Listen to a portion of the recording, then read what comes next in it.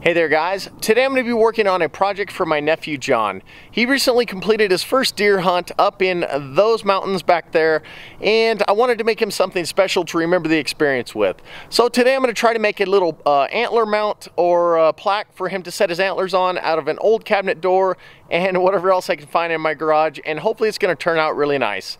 I do want to point out, if you are not into hunting, I totally understand and respect that viewpoint, but just please try to remember this is just a do-it-yourself video and essentially a woodworking project for my nephew. So without further ado, let's get started.